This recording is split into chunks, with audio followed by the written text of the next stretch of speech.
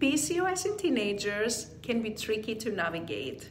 Even though PCOS is more commonly associated with adult women, it can also affect teenagers. Hi, I'm Dr. Jenny Guorgari. I'm a board-certified pediatric endocrinologist, and you're watching the FemHealth channel.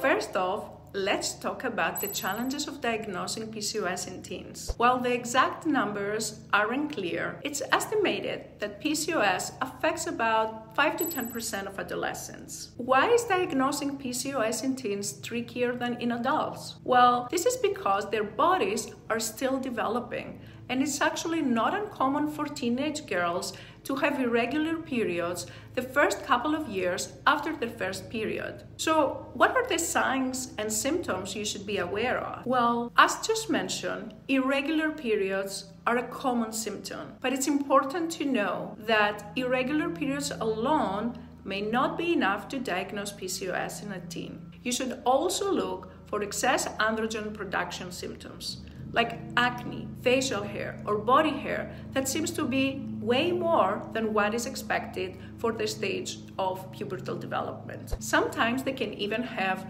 male pattern baldness. Some teens with PCOS can also have a lot of weight gain or difficulty losing weight, though not everyone has these symptoms. And why is early diagnosis so important? Well, getting ahead of the diagnosis of PCOS in teens can actually help regulate their cycles, their ovulation, and reduce their long-term complications like type 2 diabetes, heart disease.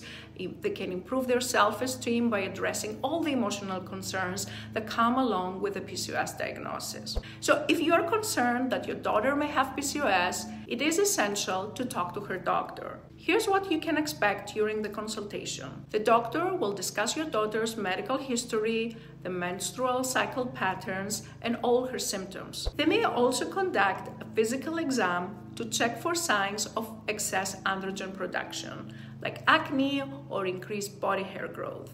While there is no single test for PCOS, blood tests may be ordered by your doctor to check the hormone levels and also make sure there's nothing else going on that could explain the irregular periods. An ultrasound may also be used to examine the ovaries to look if there are cysts, but it's worth noting that sometimes having small cysts in the ovaries can also be normal and doesn't mean that the child has PCOS. Now, let's talk about treatment options. Lifestyle changes are key, including healthy eating habits, regular exercise, and maintaining a healthy weight. Hormonal birth control, like birth control pills, can actually help regulate the menstrual cycles, improve acne, and reduce the excess androgen effects. And if insulin resistance is a concern, medications like metformin may be helpful. Remember, if you suspect your daughter may have PCOS, don't hesitate to seek medical advice early on. Early intervention can make a world of a difference. Thanks for tuning in today,